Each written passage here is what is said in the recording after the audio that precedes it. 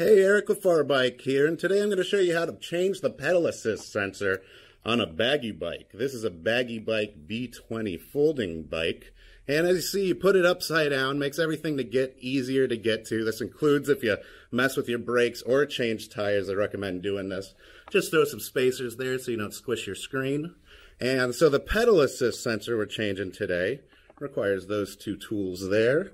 And it is down here. This should be the same on just about every electric bike that has a magnetic cadence sensor. There's a disc here that spins with your pedals, and then there's a sensor here that measures when the magnets go by, and that activates your pedal assist. So it's possible sometimes either this is out of alignment, you want it nice and up and down, and this circle really close to the sensor. And then sometimes today we're going to replace this sensor because if it's faulty, it just goes in here to the controller that goes in this box. So just unscrew it, attach it to that box. So here's the magnet disc, and this part down here hanging off the bottom of the bike is the sensor. And it's held on with two Phillips head screws, so just take those out.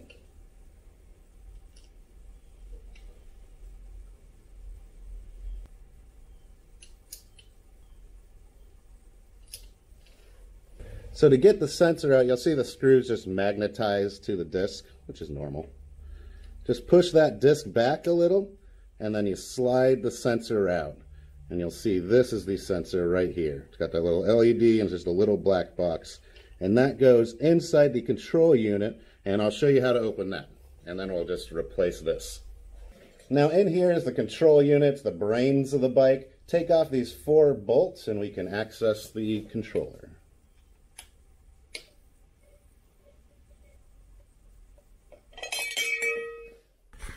Inside here you see the controller box. It's basically, that's the brains right there, and this is just extra room for all the wires that come into it. It's like the throttle, the screen, the brakes, everything connects to this box, and it tells how much power to go to the back wheel. So here's the pedal assist sensor we're replacing. You'll see it just goes through a hole right here, and just follow the wire it goes to. So here's the wire it attaches to, and you'll see it's only a 6-inch wire here, and then the plug on the end. And you'll see it's green, red, and black. Green, red, and black. That's the plug. So you push this tab right here, and then it just pops off. Just like that. And then you should be able to pull this through. Easy on this one, the plug to disconnect. It's a 3-pin, green, black, and red. And then you have to take this out. If you have a bad sensor, just cut this off and it slides right out. But if you're having trouble finding that plug, you can just pull all this out, and you'll see here's the controller, 48-volt controller. It has the plug for the screen. It has like 3 or 4 plugs in here. If you don't know what it does, don't touch it, but you'll find where the plug is. Just mess with the green, black, and red wire. And then once that's out, I should be able to pull this through.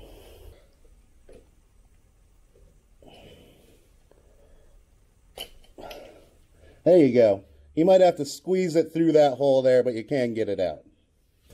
Now take our new sensor and push the plug back through the hole that accesses the control unit right here.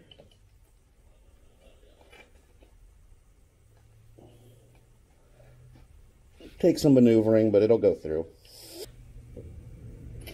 There we go. Now that that is through, remember we got the 3-pin connector, red, black, and green. Find the other 3-pin connector, red, black, and green, and just snap them together. You'll see it has a tab right there, and that snaps it together just like that. So now if you did have to pull out your controller and you got the wires and everything back here, there's no science to putting it back in. You just put it back in and sort of jam all the wires in there. Just be careful you don't detach anything, but it's pretty simple. Just squish anything. Squish it in anywhere you have space.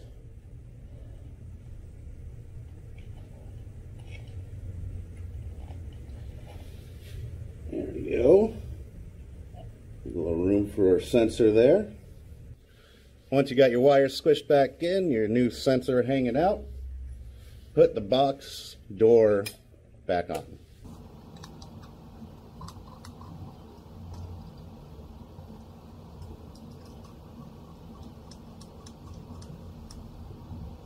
So attach the new sensor, slide the LED light through the hole here on this bracket, and then use your screws and then reattach it.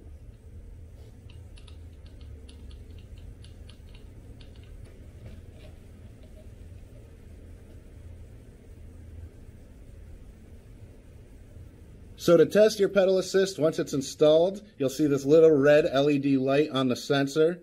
Spin your pedals forward and you'll see it flashes on and off every time a magnet goes by it. So if you're spinning the pedals forward and you're seeing a flash every time, it's working properly. Your bike is fixed. So that's how to change a cadence pedal assist sensor on most electric bikes. This is a Bagi bike. So if you have any questions, leave them in the comments. My name is Eric. I'll see you guys in the next one.